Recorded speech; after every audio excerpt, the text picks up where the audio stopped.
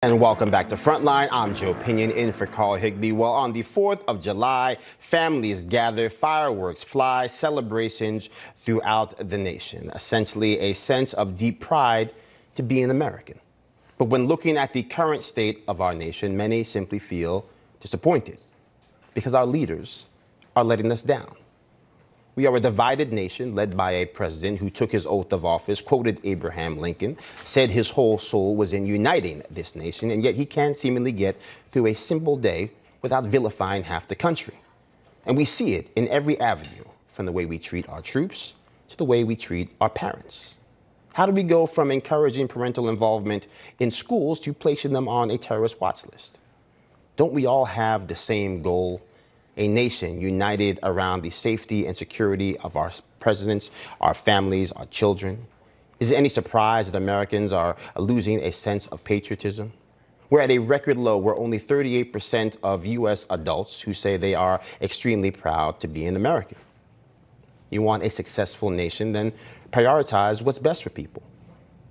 Joining me now to discuss this is Stacie and Carrie from Stoelting founders of UniteTheUSA.org.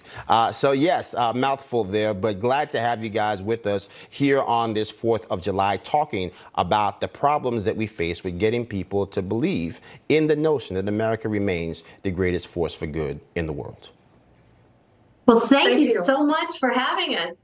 Yeah, we're here to have a totally different message compared to what we typically hear amongst those who are discouraged. And, you know, in our editorial for our monthly online newsletter, which we obviously send out monthly, as I said, we featured about how a lot of people feel discouraged. And we understand that. We see it too. I mean, it's important to be realistic, but also to remember that we're not focusing on the clouds, the discouragement. We need to remember that there remains the light of Christ. So we, as Christians, believe firmly that it's important for us to be not overcome by evil, but overcome evil with good.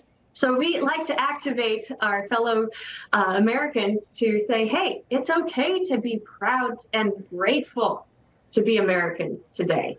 The far left has done quite a job of emphasizing the different they perceive anyway, the faults of how our nation was founded. But you know what?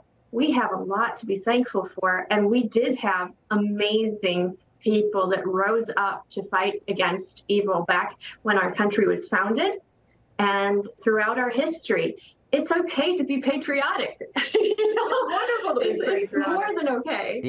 It seems counterintuitive because again, you think of all the things that we used to say we wanted. We wanted more parents to be involved, and now we effectively abuse the parents that show up. We said that we wanted to have a nation that could get around patriotism, going all the way back to 9/11, when we saw this nation truly come together and put our political divisions to the side, and yet now we see that social conservatism at its highest point in close to a decade, nearly 38% of people saying they're conservative on social issues, up from 33%, in part because it appears the left is galloping left faster than the universe itself can expand.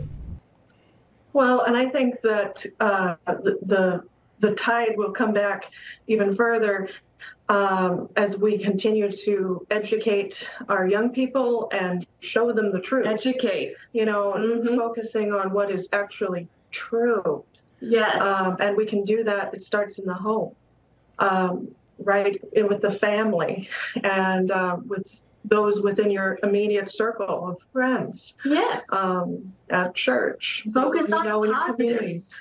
Absolutely. Starts in those communities, starts in the home, starts in those churches, having communications with one another, being subject to one another, and as you say, leaning not on our own understanding. Carrie and Stacie, thank you so much. God bless you both. Have a blessed 4th of July. Thank you so much. And God bless America. Yes.